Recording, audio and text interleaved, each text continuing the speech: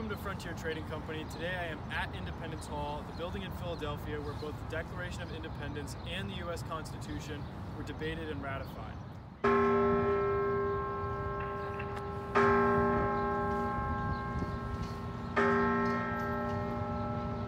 The political actions that happen here on this ground established the foundation of America.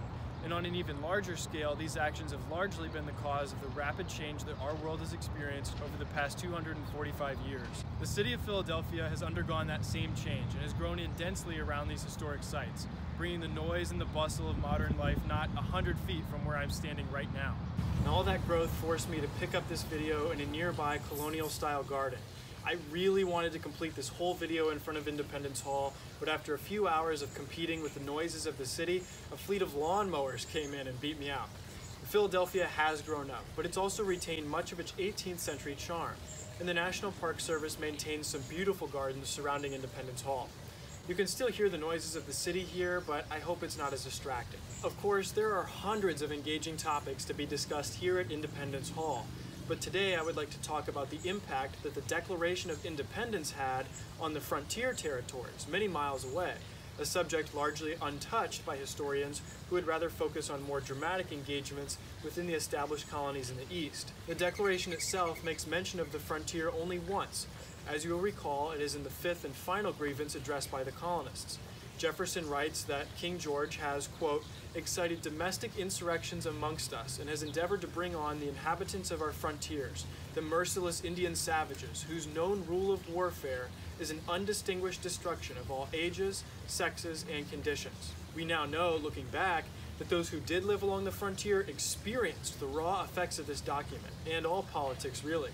It was experienced by young men in uniform taking bullets on the battlefields of the eastern United States, sure, but it was experienced even more brutally by the men, women, and children, entire families, who would experience the exact language set forth in the Declaration, that being an undistinguished destruction of all ages, sexes, and conditions. So let me lay the groundwork for that destruction. You've probably read that most frontiersmen were indifferent to the knowledge that a revolutionary war had been declared.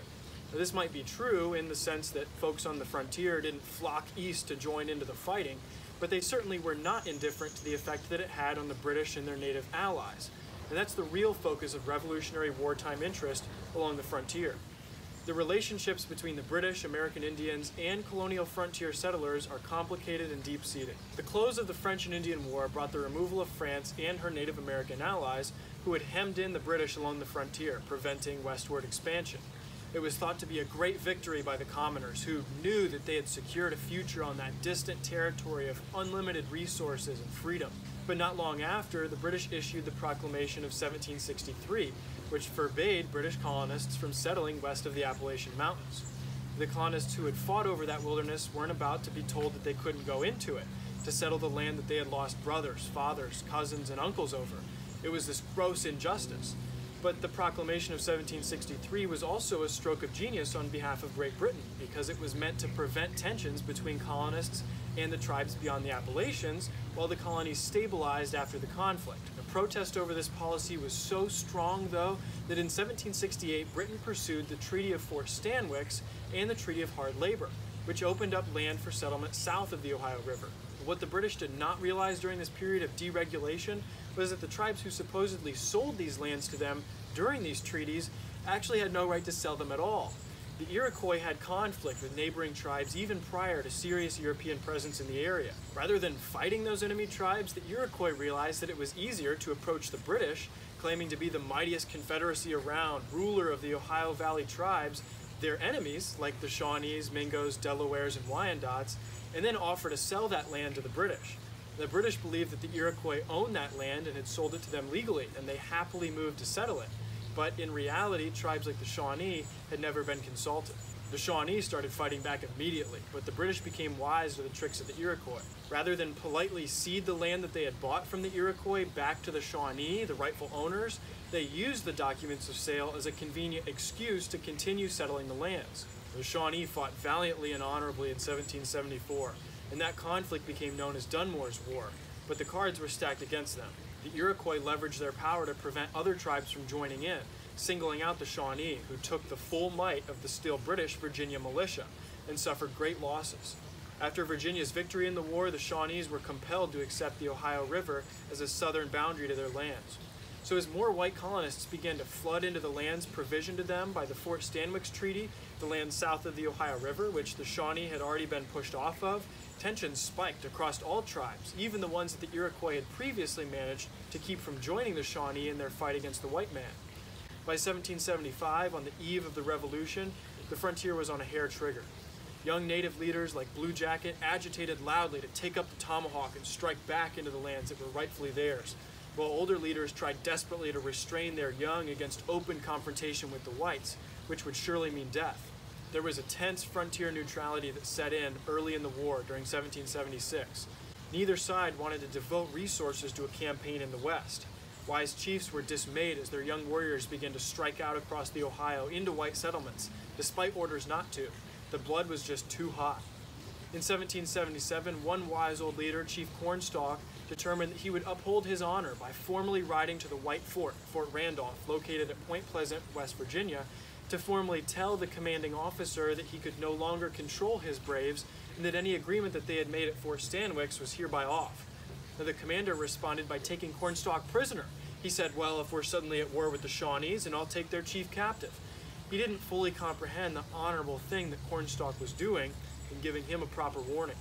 Later during that day, some hot-headed frontiersmen came back to the fort, men who had lost friends and brothers to Cornstalk and his braves not long before, during Dunmore's war, and those men murdered Cornstalk and the two ranking men that he had brought with him in cold blood. Now the Shawnee couldn't be held back. White men knew that tensions had been rising, and they feared that treatment laid forth by the Founding Fathers. They knew that they would be subjugated to an undistinguished destruction of all ages, sexes, and conditions. By late spring of 1776, fewer than 200 colonists remained in Kentucky, primarily at the fortified settlements of Boonesboro, Harrodsburg, and Logan Station. The Shawnee, now ready to just cut loose across the frontier and take scalps, were, as predicted, backed by the British. The British were, at the same time, looking for some diversion to cover the Saratoga campaign from Canada, and a hot frontier full of, quote, merciless Indian savages, as Jefferson wrote in the Declaration, was the perfect diversion. What the tribes, primarily the Shawnee, didn't realize was that they were just a diversion. They would never get the full weight of the British Empire that they had hoped for. Ultimately, it was in Britain's best interest to keep the Shawnee weak, too. It's no good to have a sovereign nation of warriors in the middle of your empire. But the Americans didn't know that it was a diversion either, and even if the Shawnee didn't have British support, they would still be a terrifying foe. So the Virginians situated their frontier defense from 3 forts along the Ohio River: Fort Pitt, Fort Henry, and Fort Randolph, where Cornstalk had been killed. Problems at Fort Pitt would descend into what became known as the Squaw Campaign, a mess of fighting that resulted only in civilian casualties. 3 men would defect from the American lines as a result of this failure. They were Simon Girty, an interpreter who had guided the Squaw Campaign, Matthew Elliott, a local trader, and Alexander McKee, future agent for the British Indian Department. All 3 would be tremendous assets to the British and their native allies.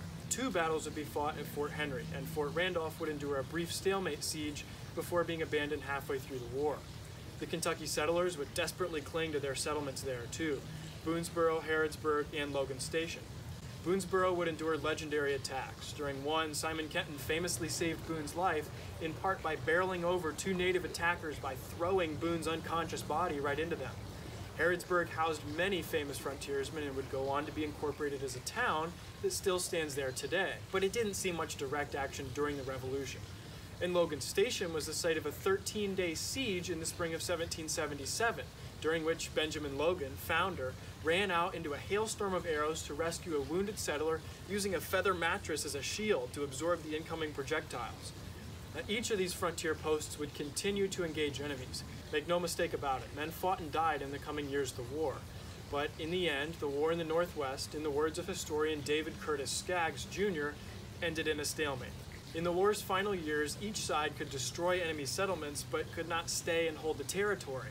For the Shawnees, the war was a loss. The Americans had successfully defended Kentucky and increased settlement there so that their hunting grounds were lost forever. Although the Indians had been pushed back from the Ohio River and were now settled primarily in the Lake Erie Basin, the Americans could not occupy the abandoned lands for fear of Indian raids. The stalemate had to come to an end.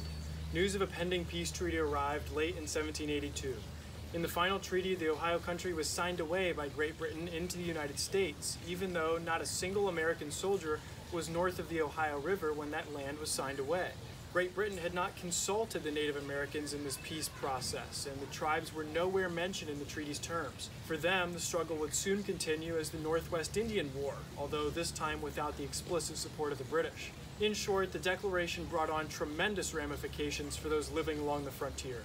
While many frontiersmen might have shrugged their shoulders at the onset of the conflict and wondered how it would affect them, every man, woman, and child along the frontier would be hard-pressed to say that they had not witnessed some form of frontier brutality during the war.